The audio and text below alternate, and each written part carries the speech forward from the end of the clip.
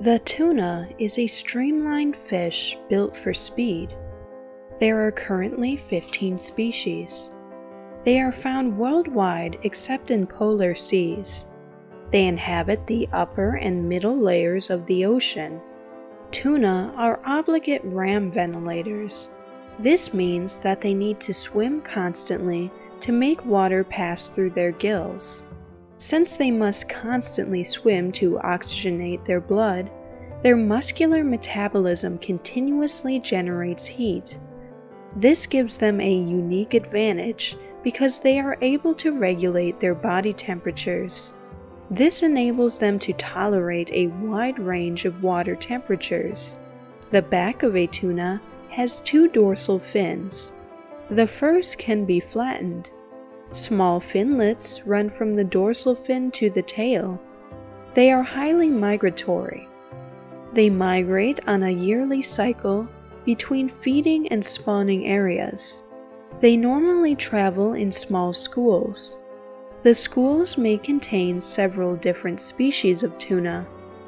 Very large tuna, over 500 pounds, are normally solitary. They often feed on small, schooling fish such as herring and mackerel. They may also feed on squid and crustaceans. Tuna vary greatly in size.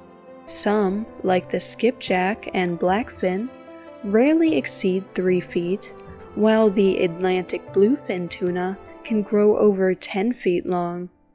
Tuna typically reach maturity between 3 and 5 years of age.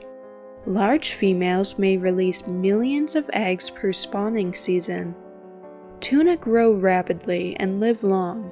Bluefin tuna are thought to live more than 30 years.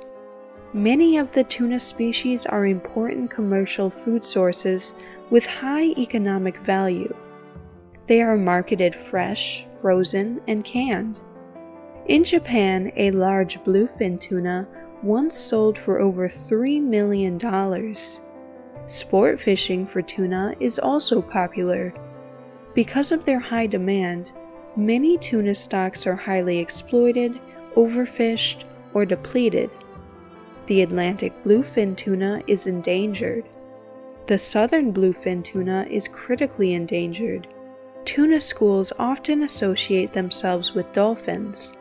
Before efforts for dolphin-safe tuna, it used to be very popular for commercial fishing vessels to search for dolphin pods and encircle the pods with nets to catch the tuna below them.